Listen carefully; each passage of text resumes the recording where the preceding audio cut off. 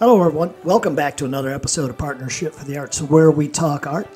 We are in the studio in the library at the VAC, and I mean we, of course I mean Michelle. Hi, how are you? Good morning. I'm Good doing morning. great. How are you, Dave? Doing good, feeling blessed, got my cup of coffee, ready to go. Me too. And we got an exciting show today. I've been looking forward to this one. We're actually going to have Margaret Egli come in and sit down and talk. She's an instructor here, so you ready to go? Yes, let's start the show. Here we go. This is Partnership for the Arts. Come join us as we explore the worlds of art. You can find all of our episodes on our Facebook page, Partnership for the Arts Group Talk Show. Or you can visit our new website, pftatalkshow.org. This show is recorded at the Visual Arts Center in Punta Gorda, Florida.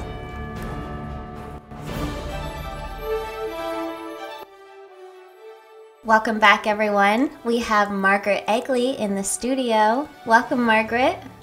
Thank you. Yes. Margaret, good to have you here. Good to see you again. You paint in oil, right? Colored ones. Covered one, yeah. Yes. So, Margaret, I've got a question for you. Has oil always been your medium of choice? Actually, I started out as a watercolorist, and that was with 9 years old. Well, before that too, but I got my first commission when I was 10 or 11. My grandmother gave me a photograph from Ballyshannon, which is a town on the west coast of Ireland. Mm-hmm. And my mother was born there, and then my grandmother wanted to have a photograph or a painting of that Ballyshannon, so I painted my first commission. I thought that was big. Wow, your first commission at 10. Yes. And now you're an accomplished instructor at the Visual Arts Center, isn't that right? I'm an instructor. Accomplished? I don't know. You are. You do beautiful work. And Yeah, you're a we great can instructor. testify. She's got beautiful work. Yes, and a great you. instructor. Yeah. So, Margaret, as you just mentioned, growing up, where was that? That was in Belfast, actually, because Ballyshannon was in the era, you know, so that was non-Protestant. It was all Catholic, and so my grandparents had to get out. And so then we all were in Belfast, which is the north, and it belongs to Great Britain. And that was an interesting time, and very funny stories, you know, of going out at night at 9 o'clock, getting dressed and going out to a air raid shelter, you know, which was really crazy. Air raid shelter, right. Yeah, and right. listening to the bombs coming down and the German planes flying over. Yeah, and, World War II. yeah, it was crazy. But for my parents, it was bad. My father worked in a company, Saunders Row, and they were building the Spitfire. The fighter aircraft. And then afterwards we went to Wales, because he went with the company, Saunders Row, to Wales, and they were building buses. After the war, then. After Yeah. the war, yes. It's interesting. And then from where? There. From there? From where? From there. Yes, too. Yeah, I stayed in Wales. Wales is absolutely beautiful. And they're very, very emotional people, and they have the very best voices. It's beautiful. And there I got to appreciate landscape. You know, their beautiful mountains are very rugged. It's not a place like Switzerland or, you know, like Southern Ireland.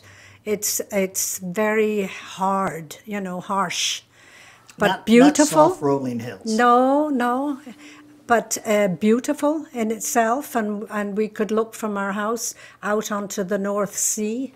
It was an amazing area, and it formed me, you know, because then I started painting, you know, my watercolors, of course, which I think is one of the most difficult mediums. I would agree. If you paint exact, but if you paint free, you know, watercolors are fabulous, you know, can make very modern things, and they always look good, you know.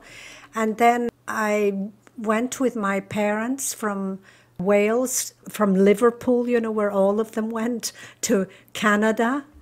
And in Canada, I started to paint more. Then eventually I went to the Canadian Ontario College of Art. And I was there for 3.5 years. I never did make the 4th year. I didn't have any support from anybody. So I got a scholarship, but I knew that I was short on cash. And even though I was working weekends and summer and Easter holidays and everything, I just didn't have enough money. So I left after 3.5 years, which is a shame, you know. So what did you major in? I was in fine art the first year. The first year is kind of a mix. You do everything. And then the second year I was in fine art, and I thought to myself, I'll never get a profession in fine art. That's really just for the real painters, you know. Yeah, I can understand what you mean. It's true. And so then anyway, I finished after 3.5 years, and I didn't want to lose that money or the scholarship that I got. And I sent the scholarship back because I thought somebody else would be better off with it, and I had not touched it. So then I was really broke. But then I worked in graphic, and then I moved to New York, and I worked there in graphic and graphic art. And when did you meet your husband? I had met my future husband in Canada. He was a medical doctor studying at the College of Chiropractic in Toronto, and I was in the College of Art, and they really mix well, chiropractic and art. But my husband actually was a very interesting person, because as a young man of 18, 19, when he was doing gymnasium, what they call it in Switzerland, and that's like here grammar school or British grammar school, or extended secondary school, you know. And he went with his bicycle to Italy, to France, and visited all the top galleries and looked at all the old churches in Italy. He had a very, very good time. And from then he said to me, stop with this stupid watercolor and paint oil. And then told me to keep at it and not do anything else, because I always had ideas of what else I could do. And I did try once making Christmas decorations with a candle. I gave it to my husband and to some of the people, and then one of them went on fire because I used flammable cotton wool. Oh my. So I understood why my husband says don't do anything else, just paint oil. Yeah, it was funny. So then I painted oil, and I really liked oil. In the beginning it's difficult. It took me 10 years not to paint in a watercolor style. In other words, you don't draw and fill in, you know. Okay. You put in, when you see something, you put it down flat with a larger brush. You put the area down, and you don't, and then you push the area to fill what you want, you know, but you don't draw it. So your process starts with color blocking things in, you would say? No, my process starts with doing acrylic color on the canvas itself. Oh, because Impressionism is an art where you always have little holes over everywhere, because with doing blocking in like that, you can't get into all the corners. If then the canvas is white, then you have like highlights everywhere, and it's very confusing, and it spoils the picture. Because you can't tell which direction the light is coming from. Yeah, and so anyway, I always teach it like that. I teach it that you paint what you see, you paint what you feel, because actually when you see something, it is an emotional experience, which it's so fast, you don't even know it, but it's the reason why you choose a certain view, because it makes an impression on you. Okay. Otherwise, you can walk through the woods and you won't see anything, and all of a sudden something strikes you, and then you think, I want to do this, you know? And that's That's you have to relax and let it happen and not go and look for something and I'm going to paint this because it's a house there, and you have to feel it, you know. Okay, no, I got that. So can we back up for just a minute? I wanted to cover your painting again. So when you start out with canvas and you do acrylic and then oil over the acrylic? Yes, that white on there is already a type of acrylic, the color on the canvas. So what color do you prime with then? It depends on the painting. Like for it's too bad I should have brought a painting in, but you can't show it on radio. For winter scenes, I use an orange ground. Okay. Which is actually crazy when you think, you know? Yeah, I never would have guessed that. Yeah, because if you have all white and blue and purples, you know, the mountains or whatever, then the orange ground is like a breath of fresh air. And when you're doing the tree, you know, on the orange, and it's in lime green and greens, light colors, because the white is the snow, it's cold, and then you have a tree sitting on the bank, and it's of a river that's half frozen or something, and then it's lighting. You can see the sunlight in it. And it makes a difference, you know, and it makes a warm painting, although it's a winter scene. Right, because all those layers of color kind of peek through. Yes, yes, yes. Exactly where you don't cover, you know. Right. I love your description of that because I can see that painting in my head now I'll show already. it to you after I have one here. It's such detailed way of the way you paint. I love that, Margaret. Yeah. Thanks for sharing that. That's wonderful. I feel like I just spent a few minutes in her class. I know. You'll have to try it sometime. Yes. Definitely. I love to teach. Actually, I started teaching because I came here and I didn't know anybody. To Punta Gorda. In 2000, we came to Florida. And we didn't know anybody. We had certain friends that we had always visited when we came here on holidays. But we moved up here to Englewood, and so and Punta Gorda, and so around us, we didn't know anybody. There was a lot of people. So I thought I would do something that I can get in with people. And I love people. And I especially love the American people because they're very, very friendly. They're very nice. And that's a joy. There you go. How sweet. Yeah. Now, you say we. I assume that was you and your husband. Yes. Yeah. And the same one. The same one. Just to be clear. Yes, the same one. And his name? Arvid Egli. Arvid. Yes, Arvid. It means born in the woods. Yes, and it's Swedish, actually. Okay. And he's no longer with us. Is that right? What do you mean? Is he still alive? Yes, he's at home doing the dishes.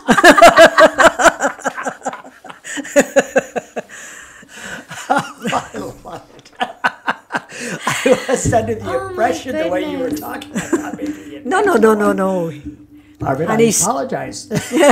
And he's also very, very interested in art. And we do trips to Europe. And we take 30 to 60 people. We have 2 trips. One trip 30 and the next trip 30. We go to the same place each year. Not teach each year. Workshops, right? 1 year. They're workshops, yes. And the next year we go to, Excellent. we were in Ireland, we were in Italy many times, and we were in Switzerland once, and in Austria many times. And then I teach there, and it's so much fun. And again, the people are good fun. How many years have you been teaching, Margaret? But I think about 10 years. Yep. So I love this. I didn't know this. You and your husband, the same husband that's apparently still alive. So you're basically taking people tour and workshops. And he does art history. And he does art history. Yeah. But this next year we're going to Alsace in France, which is the northeastern corner of France. And it's bordering on Germany and Switzerland. The students you bring with you, are they from all around the world? Do you have repeat students that like to come back every year? A lot of repeats, and mostly Americans I've had Canadians, and but from California to New Hampshire and everywhere, you know, which is kind of fun. So what would it cost to take a trip like that? This one is about 3,000 with hotel, you know, food, everything. My very important lectures. No, my husband's lectures. And then the painting, and I do demos, you know, demo paintings. And then they have the hotel, the flight over, all their meals except for lunch, but you can take your lunch from the breakfast if you want. And trips, every other day we have a trip, and every other day we paint. And 14 days. are you painting in plein air? Always, always. Okay.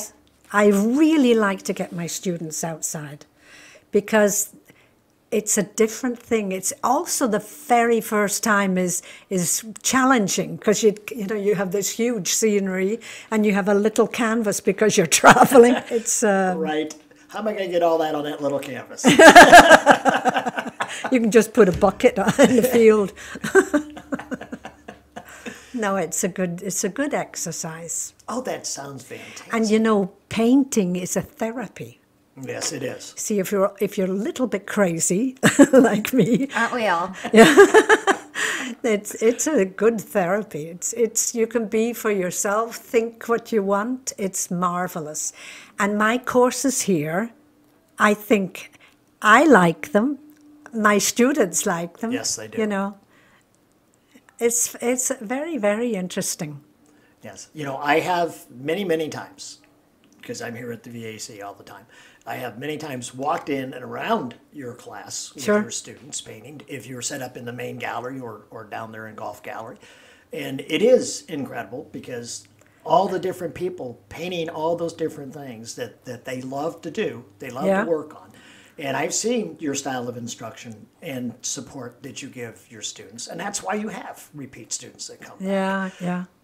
It is wonderful, and really anyone that wants to see your kind of artwork can definitely come here and do that. You can definitely join Margaret's class because it is a phenomenal thing, and your students do have a lot of fun. Yeah. Today we're doing something different. I have brought a painting with me, and everybody's going to do the same painting, and I'm going to demo paint with them. Oh, Just to okay. see. A little different style. That'll give them a chance to see how I build up, you know, because it's a bit of a challenge if you haven't done it before, you know. Oil anyway. What do you find is the most challenging lesson or skill for your students to learn? Portrait. Portrait. Okay. A little round ball with the two black spots and a line at the bottom. You know, it doesn't work. I guess it does if you're doing the smiley face. Yeah. Yes. Wow. Okay, I didn't know that you taught portrait as well. I do, but you know, actually, not many people, they're afraid to try, you know. It's also not rewarding if you don't get what you want. So it's better to start to learn how to paint in the Impressionistic style, because I also do in the Impressionistic style on my portraits. Yes. And my website, which is margaretegli.com, they can see all the portraits, all the landscapes. There you go. You know, gives them a chance to look at my work because, you know, there's no point going to a class if you have no idea what's before you. True enough. True Yeah. enough. And the fact is, I'm glad you mentioned the website because we were going to ask you for that, and we'll make sure we have the link Yes. to your website Yes. when the show comes out. Yes. In fact, Michelle will make sure that link is there. She's Yes. very good at this kind of thing. Yeah, that's fantastic. I love it. I Yeah. love it. Okay. You paint Neo Impressionism. Yes. Isn't that right? What would you describe that as? Well, it means the new Impressionism. It's not as fabulous as the French artists, you know, the Impressionists and the Impressionist movement. They have sometimes marvelous paintings where the light shimmers, you know, that takes talent, you see. I'm still learning. Humble, I love it. No, you always learn. Actually, I learn a lot from my students because they get to a problem and then I have to solve it for them, you know, or tell them how to solve it. And that I learn. Right, You know? it may be a situation that you haven't come across painting the Exactly, way you do, and exactly. now you have to figure it out together and you learn Yeah. something new. Yeah. Yeah, excellent. Yeah. And, I, that's not mine. Is that Michelle's? Oh, here.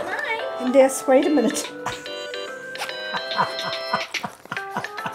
Well, while Margaret's answering her phone, we'll go to commercial break and we'll be back in just a minute.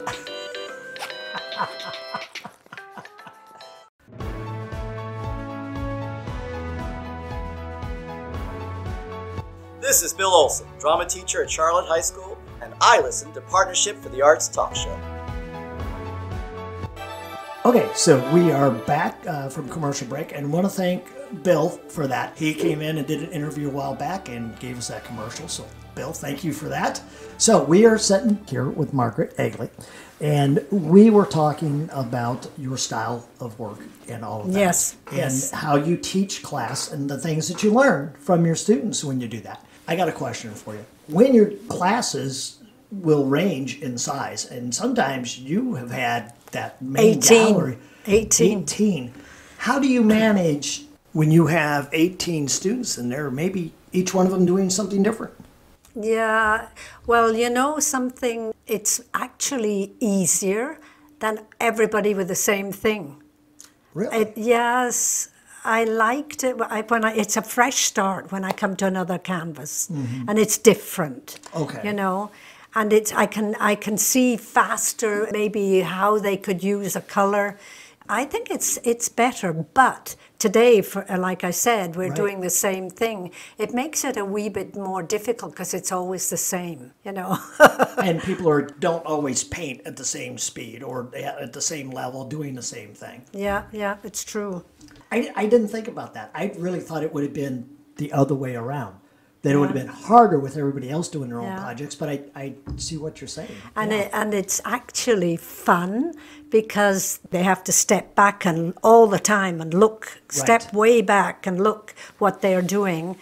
And then they can go make a circle around. You know, everybody stops, put the brushes down and walks around back to their own canvas. But they look at everything else just to see how people are working on the canvas, the different subjects, sujet, you know. And that's, yes, and then that's interesting because then they go back to their canvas and they can look at it with a fresh eye. You get so used to looking at something, you don't see mistakes. I gotcha. You know, like perspective and maybe tone and maybe the light makes things go back when they're lighter. And in the front they're warmer and darker or so fuller, the colors, you know. Didn't work, you know, just step back and look at it. And the most problem I think people have painting oil is that they don't know how to work with the brush. You know, how much paint do I put on my brush? And then they put too much on and then they want to go near to it and smear it, you know. And that's another thing, it's crazy. If you mix more than 3 to 4 colors together, you have mud. Right. Yes. It's mud you can use in some places, but not in many, you know. Maybe in shadows, a bit muddy, you know. What's your favorite subject matter that you've painted? Because some of my favorite paintings of yours are the chickens and roosters that you do. But what is your favorite? I love to do chickens because they don't stand still, so you have to work very fast. And then you have to work from memory a lot of times, you know. Okay. I did the chickens in the chicken run. I was sitting in the chicken run, you know, and the chickens, if they weren't standing on my head, that would have been good. One went off, ran over my palette and had red paint on its foot. That was kind of funny. Very authentic. Yeah, and which is okay, you know. And I like to do landscapes, but most of all, I love to do portraits. because they're people, and they have character, and you see it in their face if they're older. It's beautiful, you know. I get to know the person that is sitting for me. I love to do portraits, you know.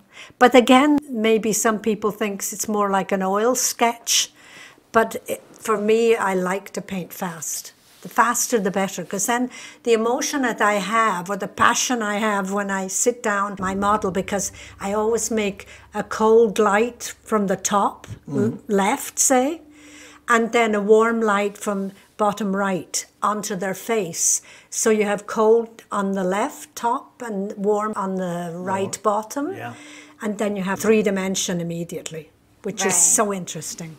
And obviously you love to do it. Yeah. I got to see some of that work. I got to go check out your website. Yeah. You haven't yet? No. Bad boy. Well, I have seen it, and it's very lovely. She's definitely a master of her craft. It shows through in all of her work. So go check it out, Dave. And I'm kind of teasing here. I have visited your website, and everyone else, you should too, because Margaret really is a master at what she does. And I love it for the fact, Margaret, that you can do portrait, you can do landscape, and all those other variations that you teach.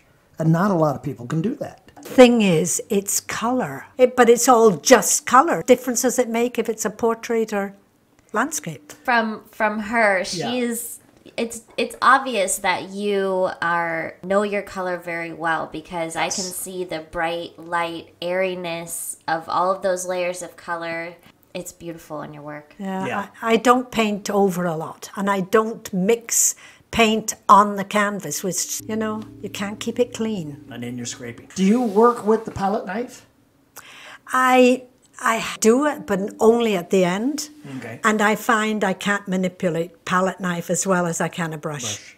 Yes, that's true. It's so beautiful, because I have brushes that you know, it's an angle brush, flat.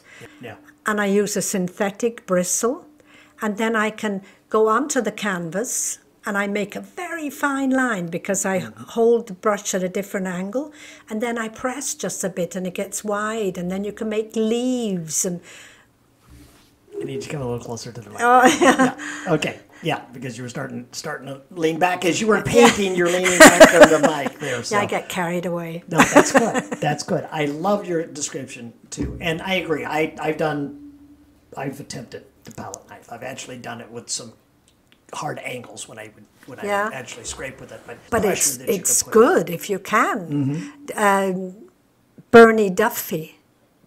He's been in my class many times, and when he came to my class, I thought to myself, he's good, you know. And now he comes on my trips, and he works with the palette knife, and he does some really nice things. Does he do it all in palette knife? Yes, all. Wow. Yeah, that's a handful. Impressive. Yeah, that's a handful. That must be so fun to watch your students develop and get better in front of your eyes over the years. I have some came and were just getting to be good. You're right. Well, yeah. But they have a lot of fun with it.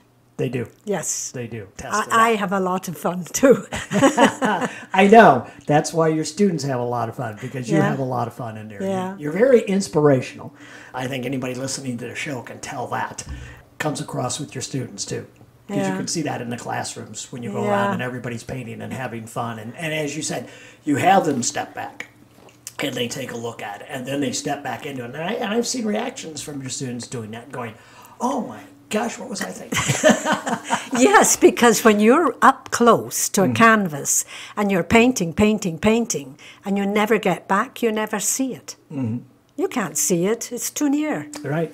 Now, Margaret, we were talking earlier, and I found it interesting that you prefer your students do not refer to a photograph when painting.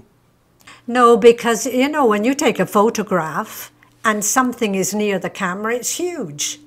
And then what's in middle, it's correct, and far away is much smaller. You know, it's just distorted. And it's not, I don't like people working from photographs. Rather they go out and sketch and then try to remember the colors or take a photograph for the colors. But not paint directly from it. But we're forced to do that at the school, you know, here in the VAC. Well, again, that's why you do the plein air, so you can get outside and actually do those. I do one plein air, and then I do one at my house with all the students. Right. Have a lunch afterwards. Anything else you want to mention, Margaret? Are you good there? I think I've done enough talking here. Don't you think? You're sweet. No, I love talking to you. I just learned so much when I listen to you, especially like the painting and the terms. And again, we did the short interview, and I've talked to you on and off through the years. You've lived a very interesting life, and you're an excellent instructor. Thank you. You tried to paint once. Why don't you come and join me? You know, I'm going to do that. Yeah. Why not? Do that because I love painting with oil, and I haven't done it in a long time. Actually, you know, it's good to have a break. You know, you paint and paint and paint, but it's good to have a break. When you come back, you have much more elan. You have much more enthusiasm, you know. Well, I have definitely taken a break. I'm busy with the show and everything It's broken. It's time to start over again, I think. Yeah. But that's great. Michelle, you got anything else? Thank you, Margaret. This was a charming conversation. I am definitely inspired to go home and break out my oil paints. There you go. Yep. I've definitely taken too long of a break lately from painting. And after everything you've told us today, I feel like I could give it a go. So it looks like you've got 2 students now, Margaret. Sure, why not? Exactly. Well, Margaret, thank you for taking time out. And I know you've got a little bit of time, but you've got that class today to get ready to go do. So thank you for taking the time to come in and sit down and talk with us. It's just been enjoyable. It was a privilege for me. Yeah. It was interesting. Yeah. Okay. So with that, everyone, we're going to wrap up the show. So, Michelle, you have a good day. And I wanted to make sure we mentioned happy birthday to you tomorrow. Is your birthday. Happy birthday to me. There you go. There you go, Margaret. Way to go. So, everyone, we will talk to you soon where we sit down in front of the mic and we talk art.